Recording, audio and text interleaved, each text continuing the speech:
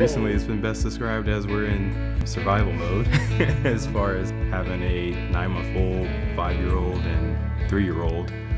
So in the season, we got the oldest starting homeschool, and so that's exciting.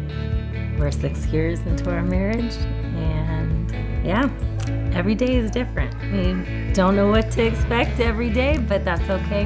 My son literally thinks he's Batman and stuff, and so he was in a cardboard box and attempted to jump out of the box onto his grandmother's back and just landed wrong and fractured like his wrist. Yeah.